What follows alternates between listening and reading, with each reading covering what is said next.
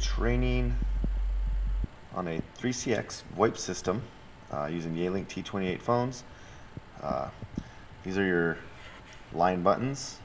So if a call were to come in or you were on a call, one of these positions would be lined up. Be the first one, and then the second one depending on how many calls you're on. So for example, if a call comes in, you pick it up, you can see it's coming in on that position 1. And we're talking, and if I put the call on hold, you can see it's blinking, it's held there. It's exclusively held only on this phone. No one else can retrieve it. Now, I'm going to pick it up by simply hitting the button. Now I'm back on the call.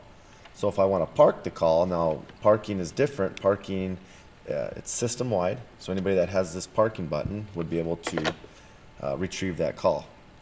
So for me to park it, all I did was I was on the call and I hit the park button. Now to retrieve it, pick up the handset, hit the park button, and now you're back on the call. Okay? So let's say I'm on the call and now I don't want to park it, I don't want to hold it, I want to transfer it.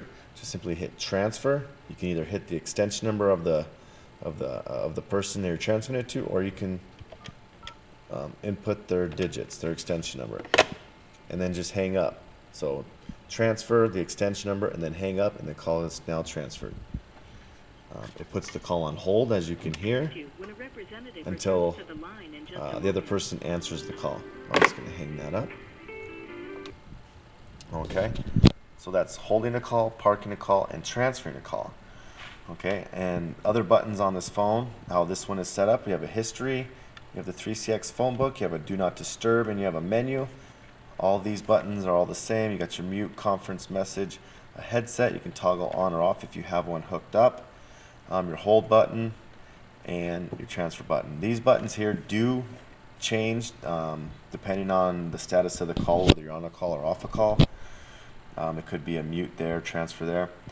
For this demonstration, what we have here is 3 parking positions. Green meaning they're available to be used. Red would mean they're in use. And then these, what we've done is we set up parts, service, and a body shop. These are actually paging buttons to the phones. So for example, if we wanted to page the phones in parts and we had a group of phones in there, we would just hit parts and you'd make your page and just hang up. Okay, and we also have this incoming button here. So if let's say an incoming call and your phone is not set up to ring on inbound calls, but you still want the ability to answer them, for example, so if a call's coming in on this other extension, you're going to hear it ringing, but it's not going to be this phone.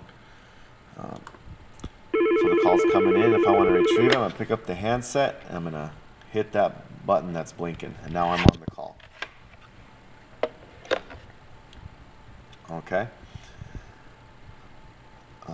Then if you have speed dials, you can have these here. I don't have them set up, but you would just hit the buttons and it would be a speed dial. And then we set up another button here as a page. This would be for an external.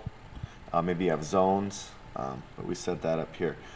Typically we want to set up all the phones the same as we've done here. So if we were going to install this, we would typically have all the phones set up the same. Maybe you have front desk or more of a console presence. Then you would be able to extend off of here and have everybody's extension. But for the most part, we've set these up. So everybody's phone's the same, so no matter where you were to go, you'd be familiar with the setup. This is the Yealink T28. These are the new color, and this is the desktop application. Okay. And that should do it. Thanks.